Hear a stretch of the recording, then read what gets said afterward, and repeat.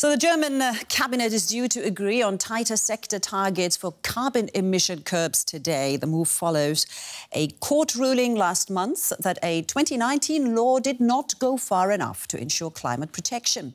Germany is also seeking to gain an edge in low-carbon technologies, and this includes speeding up the shift to battery-powered cars.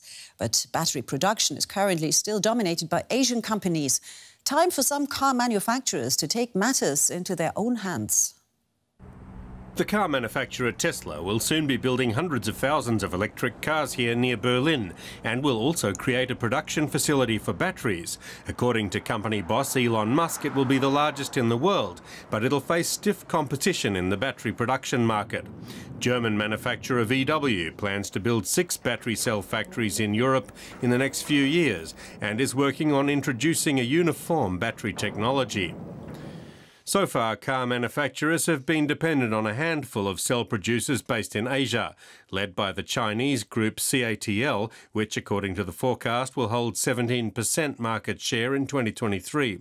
In second place is LG Chem from South Korea with 13%, followed by another Chinese company. It was only on Tuesday that Japanese car maker Nissan announced that it would pool the production of batteries for their electric cars together with its French partner Renault. The car manufacturers want to reduce their costs by using a standardised battery technology, and everybody hopes to gain competitive advantage.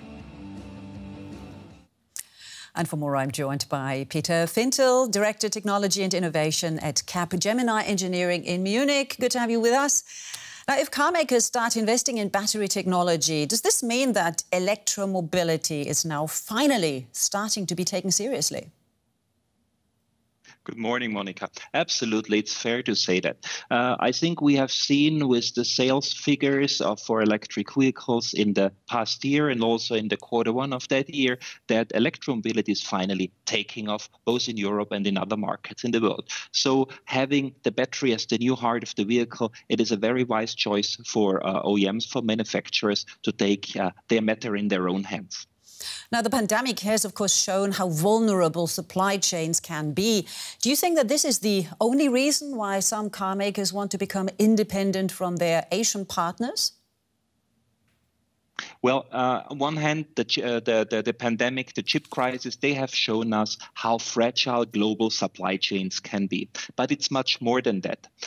Being the battery, it's the single most expensive component of a vehicle today, and it will stay that for the next years. So it's a matter of strategic importance to master that part of the value chain and also to use it as a source of competitive advantage. And as we have seen in the Renault-Nissan deal, to buy in on scaling effects and economies of scale. OK, that sounds all very well, but you still need the necessary raw materials. What about dependence on lithium or cobalt? Where will all that come from? That's a very good question. If you just look at the prices for raw material, maybe lithium, cobalt, manganese or nickel, they all have skyrocketed. So not only having the necessary contracts in place to secure a steady flow of those raw materials is essential, but also another aspect is to ensure, and this is vital for the OEMs, to ensure that those materials come from ethically correct sources. So a much better grip on the whole supply chain, from the raw materials to the final product, is required for the OEMs, no matter if they run their own cell factories or if they source them. OK, so there's still work to be done. Peter Fintel there from Capgemini Engineering in Munich. Thank you so much. Thank you, Monica. Bye-bye. There's, of course, also hydrogen power, and the demand for green hydrogen could skyrocket in the next few years, and industry leaders mark it as a low-carbon alternative to fossil fuels. Hydrogen production requires a lot of green electricity, for example, from wind turbines. But the expansion of onshore wind farms in Germany is progressing slowly, and functional wind turbines are being decommissioned. So where's the green hydrogen coming from? Have a look. This wind turbine has produced electricity for more than 20 years, but no more.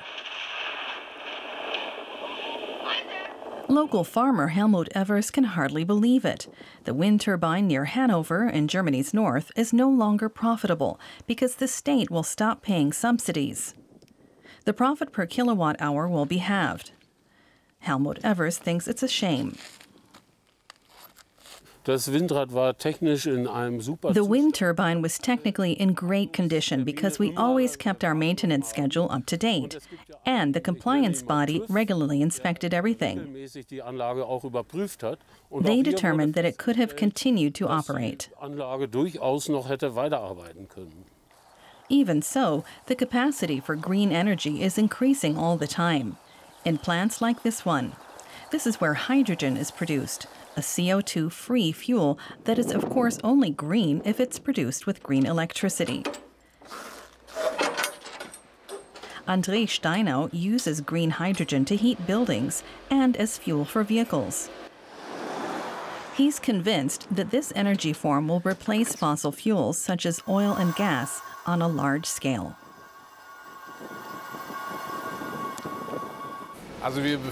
We're at the beginning of the hydrogen age here. That means the infrastructure that we've just built here was prefabricated. All manufacturers worldwide do it this way. You have to go into serial production to exploit real cost-cutting potential so that these systems will become cheaper. That could happen very quickly, as the demand for green hydrogen is likely to skyrocket.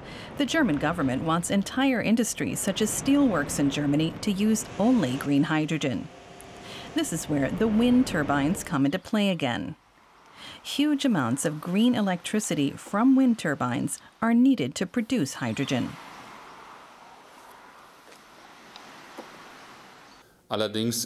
However, the expansion of onshore wind has clearly stalled in recent years. There are approval procedures that are clearly too long and too complicated. There is also resistance from residents everywhere to new wind turbines. And then there would be the cancellation of state subsidies for older wind turbines. Helmut Evers doesn't understand this, and without the windmill and the subsidies, he's just a farmer again. Well, for more on all that, let's bring in Chelsea Delaney, who's joining me from the Frankfurt Stock Exchange. Good morning, Chelsea. How profitable is it these days to invest in green energy? Well, for financial investors, this has become a hugely profitable strategy.